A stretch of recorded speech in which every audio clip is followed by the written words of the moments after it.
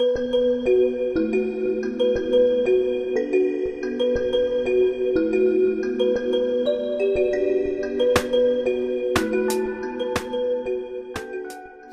live in a society today where virtually everyone, from kids, teenagers to adults, has their own mobile phones, their own computers, laptops, knows how to use the computer, browse the internet to communicate, call, text, or even chat their loved ones, friends, families, and those relatives that are far from them. Little do we know that through this, we are making use of what we call the information and communications technology. By definition, ICT refers to the use of mobile phones, computers, laptops, and other handheld devices for us to be able to communicate, locate, send, download, upload, and alter data using the internet or even Bluetooth, peer-to-peer connections, and the likes. ICT is being used all around the globe, including here in the Philippines, which is dubbed as the ICT Hub of Asia. Why? Maybe because there are a lot of BPO companies.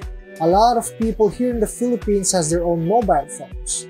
Not just one, even two, three.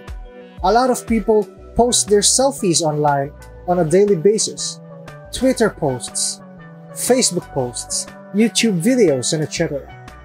That is why we are dubbed as the ICT Hub of Asia. ICT has started from the humble beginnings, from peer-to-peer connection, from the invention of the first telephone, the first cellular phone, the first smartphone, and etc. But none of those pale in comparison to the invention of the internet. The internet started small. First, it was just a local network for the government of America to send their research from one location to another. But then came the W3, or the World Wide Web, which was of course created by Tim Berners-Lee. In the early days of the internet, most web pages are considered to be static web pages.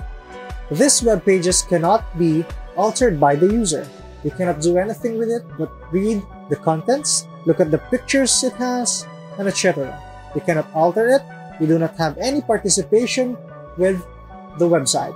Only the owner of the website can alter the features and the look of the website. And that was called Web 1.0. But then it evolved into Web 2.0. During its evolution, it has started to see what we call dynamic web pages. Dynamic websites are the websites wherein you can input your own data on the platform. For example, Facebook, or even Friendster, for instance, back in the day, Twitter, Instagram, YouTube, and etc. Those are all dynamic web pages. Each and everyone in the world sees the website differently. Everyone sees their different contents. Everyone can add their own contents. Those are dynamic web pages. With the evolution of the internet came more features that the user can enjoy. One of these features is called taxonomy. It allows the user to categorize their posts and content using freely chosen keywords, and this is called hashtagging. Hashtagging was first popularized in the platform called Twitter way back in 2007. Now, it is widely being used in other platforms such as Facebook, YouTube, and Instagram. Hashtags are composed of two parts, the first one being the pound sign, the second one being the keyword. Those combined form what we call the hashtag. One more feature of Web 2.0 is what we call rich user experience. As mentioned a while ago, Web 2.0 introduced what we call dynamic web pages. These web pages allows the interaction between the website and the user, allowing the user to create new content and the website interacting with it, responding to it. For example, if you like a photo, the blue button will light up. If you receive a notification, you'll receive a notification tone and see that the notification has a sign on it. When you receive a friend request, of course, you will also have a notification and etc. That is what we call rich user experience. Web 2.0 also allows the user to participate in the creation and in improving a website. The owner of the website is not only the person who can change the layout, the landscape, and the contents of the website. This is what we call user participation. One more feature of Web 2.0 is what we call long tail. These are services that are offered on demand rather than a one-time purchase. A great example of this is when you subscribe into an internet service provider. You only pay for what you use. For example, you use only 1 month worth of internet, you will only pay for that certain amount. The internet also provides a lot of tools and software that the user can subscribe to instead of buying a paid software for use. This feature is called software as a service. An example of this is Google Docs. Google Docs is a direct alternative for Microsoft Word, as well as Google Sheets for Microsoft Excel, and Google Slides for Microsoft PowerPoint. There are also a lot of image editing software such as Pixlr, which can be used as an alternative for Adobe Photoshop. The internet has a lot of tools and software that we can use for free. We just need to know where to look. Of course, in looking for stuff, we may stumble upon a lot of different responses, a lot of different information from different countries, races, from different opinions, different peoples, genders, and etc. This is what we call mass participation. Diverse opinions from all around the globe are present in the internet. Some are true, some are false. We need to verify which are true and false before we believe things on the internet. And speaking of the internet, it hasn't even stopped evolving yet. Now, we have what we call the semantic web or the Web 3.0. The machines are able to process data in which the internet will give the user the data they need for the things they want. For example, you have search for soccer. In the next couple of days, the internet will give you advertisements related to soccer, videos related to soccer, pictures, ads, and the likes related to that sport. In case that you search for Mobile Legends, League of Legends, and other games, the internet will give you advertisements related to them.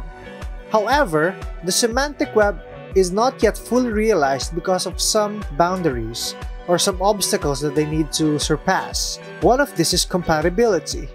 Not every HTML website can provide Web 3.0 features. Another concern is security, data security to be precise. Because machines are constantly saving information and personal data from a user, security has always been the question when using Web 3.0. Another one is vastness. The World Wide Web has a billion number of internet web pages, in which Web 3.0 is very hard to implement on all of those. That is why Web 3.0 hasn't been fully realized to its full potential yet. Vagueness and the logic in which the machines will run is also an obstacle in the realization of Web 3.0. As the world of ICT continues to grow, it has focused on several innovations which help businesses and several other people which are inclined into ICT. Here are some trends that are the frontrunners in the innovation of the ICT. First one is convergence. Convergence is the synergy of technological advancements to work on a similar goal or task. The perfect example for this is a smartphone. A smartphone is a combination of camera, a telephone, a music player, and a digital personal assistant, all in which has the goal to make your life easier, to entertain you, and etc. Next trend is social media. This trend is very famous, especially in this generation.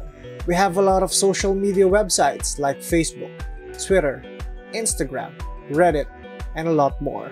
However, not all websites fall under one category. Each of those websites have their own category and cater to specific needs that the user needs. The first category of a social media are social networking sites. Social networks are websites like Facebook and Google+. They allow you to create your own account so that you can collaborate with other people, connect with other people, communicate with other people even if they are far away. That is social networking. It connects people. The next category of a social media website are bookmarking sites. Basically, bookmarking sites allow you to save and store links that you want to save. It's like putting a bookmark on the book that you haven't finished reading yet, so that when you want to continue reading the book, you just open it, look for the bookmark, and there you have it. You can continue reading the book from where you stopped. Bookmarking sites are nothing different than those. They allow you to save those links so that you can come back to them to the time when you need them. Social news, on the other hand, allow the users to create their own account, post their own news articles, and allow them to comment to other news articles, vote on specific articles that they want, and then those voted, or the most voted news articles, are then shown more prominently. Examples are Reddit and Dig. Media sharing websites are YouTube and Instagram. These allow the users to share to other people the content they have made. May they be video, a photograph, or a sound recording.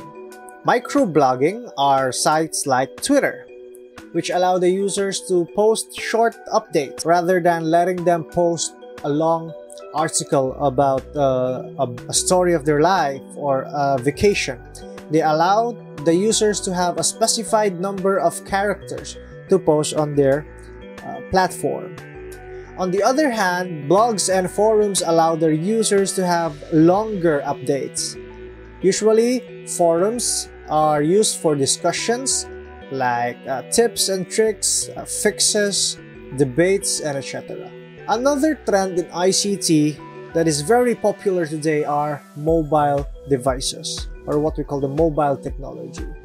These range from different platforms, different brands, different products, and etc. Mobile technology has also introduced mobile data, in which we have 2G, 3G, and 4G, and the newest one, which is 5G, which is the fastest mobile internet available today. There are different operating systems for different phones. We will tackle them one by one. Firstly, iOS. Basically, this is the proprietary operating system of Apple. It is only available to iPhones. Next one is Android. It is an operating system owned by Google, in which Samsung, Xiaomi, Realme, Vivo, Oppo, and all other phone brands use today. BlackBerry OS is an operating system that is used by the BlackBerry for their phones back then. It is a proprietary operating system, meaning other phone companies cannot use the BlackBerry OS. Symbian OS, on the other hand, is the original smartphone operating system. It was used by older phones like Nokia 3310, Nokia 6600, Nokia 1100, those cell phones with a keypad and 2-megapixel cameras and etc. Another operating system is what we call Web OS. Before, it was a smartphone operating system, but now it is widely used on LG televisions, which are what we call smart TVs. Windows Mobile, on the other hand, is an operating system made by Microsoft for a plethora of devices such as smartphones and pocket computers. The last trend that we are going to talk about is what we call assistive media. Assistive media was founded by David Erdody back in 1996. It is meant to help those people who cannot read or those who are blind through the first online text-to-speech platform. This has helped a lot of people to smash barriers between those people who they cannot communicate to through written media. And those are the trends in ICT. That's it for today's video. Please don't forget to click the subscribe button down below and click the notification bell for you to be updated in our latest videos. That's it. Thank you very much and goodbye.